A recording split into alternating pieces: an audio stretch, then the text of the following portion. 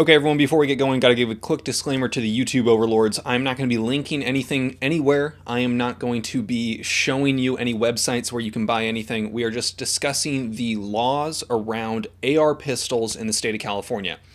If you're curious about what the laws are, what you can do, what you can't do, what you might be able to do, stick around. Keep in mind, I'm not a lawyer. This is not legal advice. We're just having a discussion. I'm going to provide you some information, and then from there, you can do your own research to make the right decision for you. If you ever get in trouble, remember, I'm not a lawyer. This is not legal advice. Please stop asking me to help you with your cases. I get a ton of DMs, and I swear people think I'm joking when I'm saying that. I'm just a dude talking about guns. So let's get into it. Before we get going though, if you could drop a like on this video, I would very much appreciate that. Comment if you like. If you have any sort of rebuttals to any of the information that I say, drop it down in the comments. But we're talking about AR pistols. This is a topic that I have made a video about before when it comes to AR pistols. And when I made my BRN 180 video, I had several people ask me, Reno, how did you get that AR pistol? I thought AR pistols were illegal. Well, I have made a video on this before, but I figured it's clearly time for me to make an updated one. So we have to cover some legal text, and then I'm going to discuss some of the methods that people use. There's basically three methods that people use to get them. One of them is definitely the most expensive, but probably the most legal route, but certainly the hardest to accomplish. One of them is my preferred method, and then, well, actually, I guess there's four methods. One of them is my second preferred method, which I have done before, and then there's the do-it-yourself route. So, I mean, I guess there's also the secret fifth option, which is crime, but yeah, so let's talk about some of the issues. So I'm going to be reading some stuff off my computer, so if you see me looking over here, that's what I'm doing. Hopefully that information will also be on the screen so you can see. So in the state of California, we have what is called a safe handgun roster. What that is a list of handguns that are available for sale from an FFL to a private individual. So if you want to buy a handgun from an FFL in the state of California or out of state, have it sent to someone in California, it has to be on the handgun certified for sale, the not unsafe for sale handgun roster.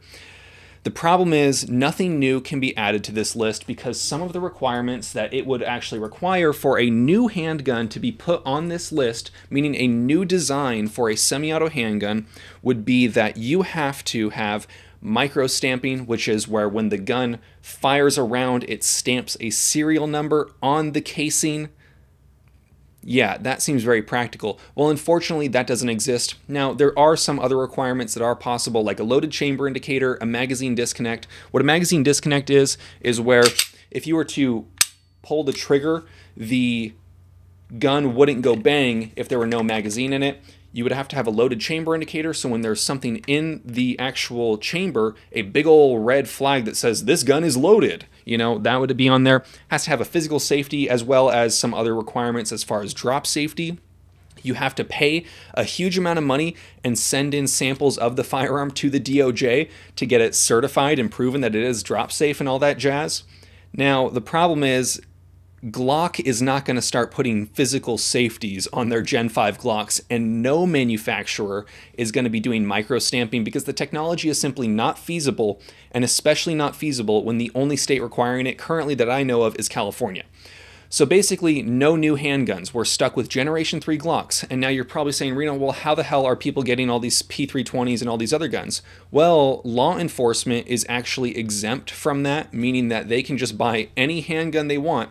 Some law enforcement officers are able to legally sell those firearms in the state of California. Some law enforcement officers are only allowed to buy those. Whether you can buy and sell, I'm going to leave that up for you to determine whether or not you fit those criteria. Your department should answer those questions for you. I'm not your lawyer. I am not your department. I don't know who you work for or what you do. In addition to that, we also have assault weapon laws. So for a semi-automatic pistol in the state of California, there are a list of features that you can't have if the gun has a detachable magazine. So if you have a semi-auto pistol with a detachable magazine, doesn't matter if it's rimfire or centerfire, you cannot have a threaded barrel, a barrel shroud that partially or completely encircles the barrel. You cannot have a second hand grip. You cannot have a magazine well outside of the pistol grip. So you might be saying, Reno, this has all of those features. Well, this gun is fixed magazine. I can't actually take the magazine out unless I disassemble the action and pop it out. So that's how you get around that. So you would make your pistol fixed magazine for your ARs, right? The problem is still, how do you get a hold of it? Because clearly this handgun roster, clearly this is not on the safe handgun roster, right? Well, there's a few ways to get around that. But before we talk about those, we have to look at the California Department of Justice website for the safe handgun roster. Around the time that the Franklin Armory CA7, which was a popular AR pistol that was a bolt-action repeater, not a single shot, the DOJ put out a bulletin saying, aftermarket changes or modifications made to certain single-shot pistols, in example, changing upper receivers, connecting gas tubes, may be considered manufacturing these pistols into assault weapons. See California Penal Code section whatever. The purchaser could be in violation of Penal Code section 30600, prohibiting the manufacture of assault weapons. Well, okay, so when you do that by changing the upper or connecting a gas tube, make it fixed magazine, that would avoid that sort of issue with making an assault weapon.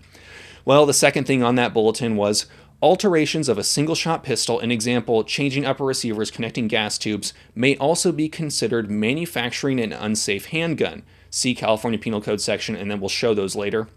So they're saying that it may be considered manufacturing an unsafe handgun if you were to take your handgun that you legally possess and then convert it into semi-auto. There's a huge debate to be had over what is considered manufacturing. I'm going to leave it at that. There are some lawyers who have said that it is not considered manufacturing by just swapping an upper. And there are some people that are still of the opinion that you can't convert your single shot or bolt action repeaters. The interesting thing is, this bulletin, from my memory, initially specifically said Franklin Armory and listed the Franklin Armory CA7. But the Franklin Armory CA7 is not single shot. It is a bolt action repeater. And then the Franklin Armory name disappeared from this bulletin, this warning. Something to be interested in, right?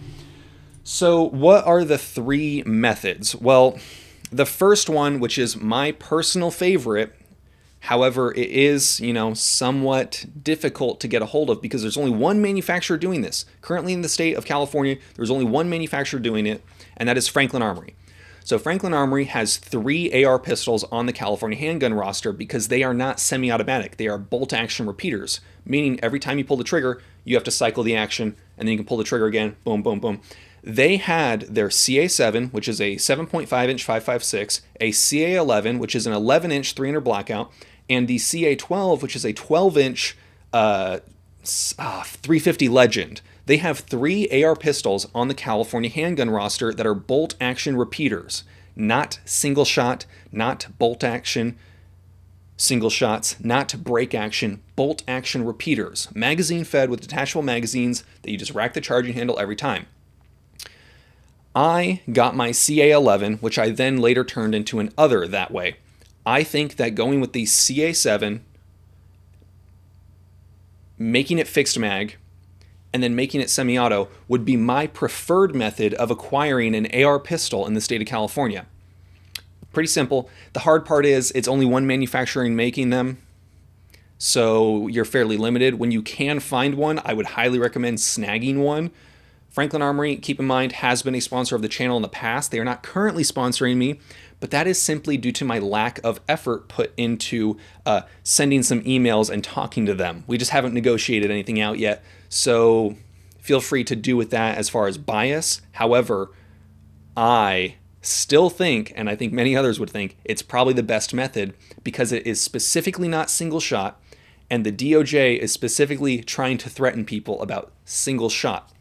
So that's something for you to think about. The next method, which is probably one that people are most familiar with, is the private party transfer. So let's say a law enforcement officer that can legally buy and sell off-roster handguns buys a stripped lower receiver. Then they build it out into a fixed mag AR pistol. That's fine, they can do that.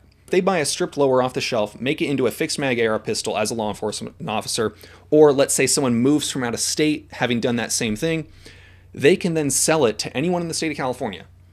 If you are in possession of a off-roster firearm in the state of California, you can still sell those private party transfer face-to-face in a gun store. So many people do that. The problem is that in the state of California, cops know that it's a seller's market and they'll charge you, $2,000 for a PSA AR pistol. Then you're kind of looking and you're like, well, if I'm going to swap out all the parts, or if I don't like exactly how that's set up, I then still have to do all this, right? Which is kind of not ideal, right? All of these methods are clearly not ideal. We would love to just be able to make full auto SBRs in our basement without anyone asking why or what's up with that. But that's not really the world we live in. You can do those things, but that's your risk that you have to take for yourself. So the private party transfer route is definitely, in my opinion, probably the most expensive, the hardest to really do, because you have to find someone selling it. Not everyone's familiar with Cal guns. Not everyone has access to the friends that might want to get rid of some guns. So private party transfers is one way that many people do actually go. That would probably be the most legit, because you're buying a gun that is semi-auto. You're not buying a gun that has ever been single shot break top. You're completely avoiding that whole bulletin from the DOJ by buying a off-roster gun. So the third option, which I'm actually very fond of and is actually how I got my P320 fire control unit, would be going through a company like Second Amendment Zone in Rancho Cucamonga, or NorCal Firearm Supply is actually one that I found out about recently, more in the Northern California region, not super Northern California, but you're not driving all the way down to SoCal for it. So 2A Zone is actually who hooked me up with the P320, because I've just talked about what they do so many times. This wasn't a direct trade. It wasn't a brand deal that we worked out. I had just mentioned what they do because I truly believe in what they do. They're really cool. I like what they do.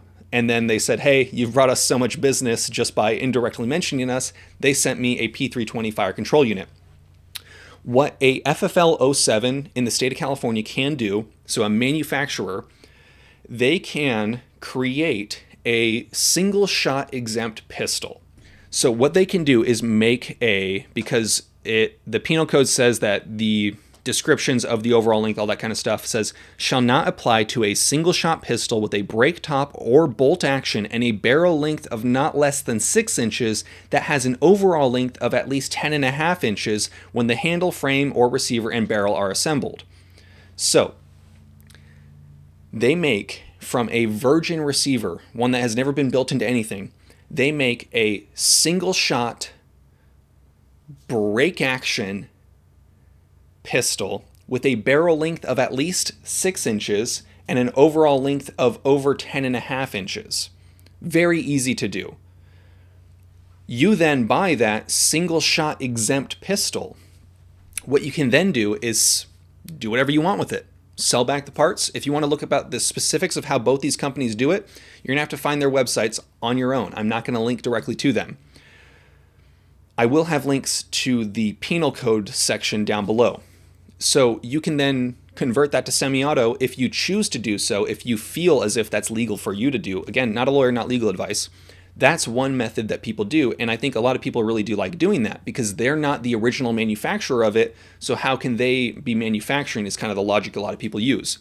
Again, you have to be mindful, the DOJ is threatening by saying conversion of a single shot by changing the gas tube or changing the upper may be considered manufacturing an unsafe assault or unsafe handgun. So that's up for you to decide whether you're comfortable doing that. Tons of people do it. Tons of companies openly market it. There are more companies that do this. I'm just mentioning 2 of them. So that's basically the third option. The fourth option, which is one that honestly I think would probably be the least comfortable for most people and the most hands-on method, would be going the 80% route. So for those of you in the state of California, you know that if you want to build an 80% lower, you have to first, you can only do metal. You can't do polymer 80% in the state of California. Just can't, because you're not going to be able to embed a large chunk of metal into the frame or receiver. So just, if you want to know more about that, watch my videos about 3D printing. I cover more of that. So You have to start with a metal lower receiver, right?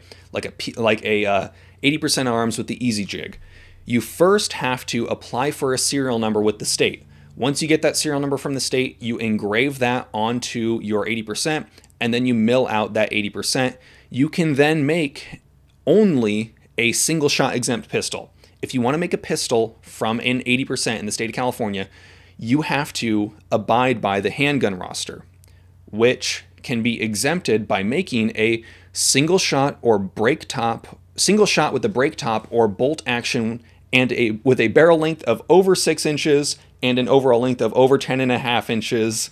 So if you want to make a single shot break top with a barrel over 6 inches and an overall length of over 10 inches, and then potentially be legally stuck with that, that's fine. You can do that. The thing is, when you're the manufacturer of that 80%er, and then you send off that information and you're like, hey, here's what I made, here's what I manufactured. Some people feel as if conversion after the fact of a gun that you manufactured would still be considered manufacturing. Some people don't. Some people are comfortable. So you can choose, do you feel comfortable then making it fixed mag and making it semi-auto? So personally, I think that's the least favorable. The cool thing about having the tools to do an 80%er is that it would be very hard for the government to know what you did with it in the first place if you never told them about it, never posted photos of it, never took it out in public. That's up for you to do with that information as you please. Don't get yourself in trouble. Don't ruin your life. So the 4 methods: get a Franklin Armory, convert it to fixed mag, and make it semi-auto. Find a private party seller in the state of California selling a semi-auto. Cool. Very expensive, very hard to come by. Find a company like Second Amendment Zone down in SoCal or NorCal Firearm Supply up in Northern California. Or do it the 80% route. Those are the 4 options. 80% route, not ideal in my opinion, but I'm sure many people are still totally comfortable doing it, and many people are doing it, and they haven't been gotten in trouble yet, as long as they followed all of the laws regarding homemade manufactured of firearms in California. So that's something to keep in mind. So those are your 4 real methods of acquiring an AR pistol in the state of California. If you have any questions, drop a comment down below. If this was insightful to you at all, let me know. I hope this was helpful. I hope this helped more people. This was a video that I had made in the past, but I wanted to make a new updated version so that more people can see it because I got a lot of questions asking about it. So I figured it's about time to make an updated video. You guys know the drill though. Have fun, be safe, stay dangerous. Peace.